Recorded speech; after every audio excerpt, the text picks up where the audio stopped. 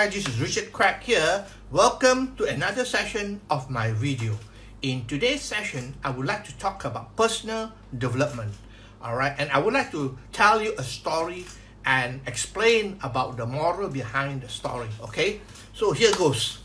One evening, an elderly Cherokee brave told his grandson about a battle that goes on the inside of people. Alright, inside people, there's a battle going on. He said, "My son, the battle is between two wolves inside us all." Alright, that means there are two wolves inside all of us. Alright, one is evil.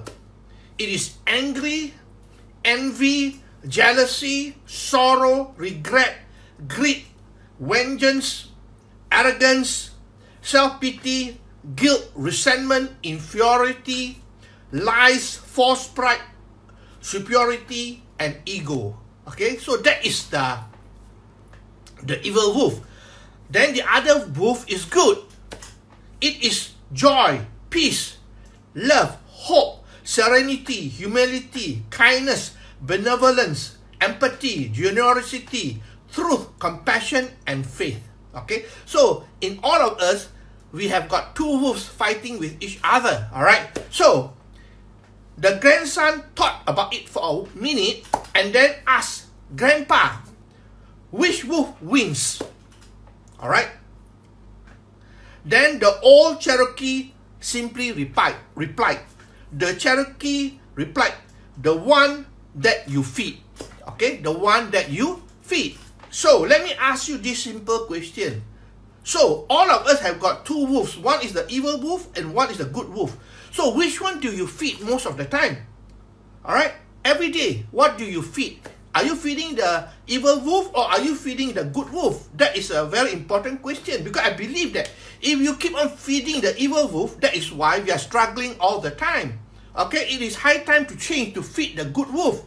Alright, now the negative emotion, okay, which is stress, okay, and it put us on the defensive side. All the negative emotions that is demonstrated by the evil wolf is all about stress and put us on the defensive side. It will bring you back to the past. Alright, your life will be predictable. So your life will be predictable all the time. It is just like, your life will be repeating itself all the time. The future is equal to the past. Okay, now the positive emotion, on the other hand, keeps you focused on the future. Okay, positive emotions will keep you focused on the future. And then the other thing I want you to realize is that elevated emotion are what that will pull things that you desire to you.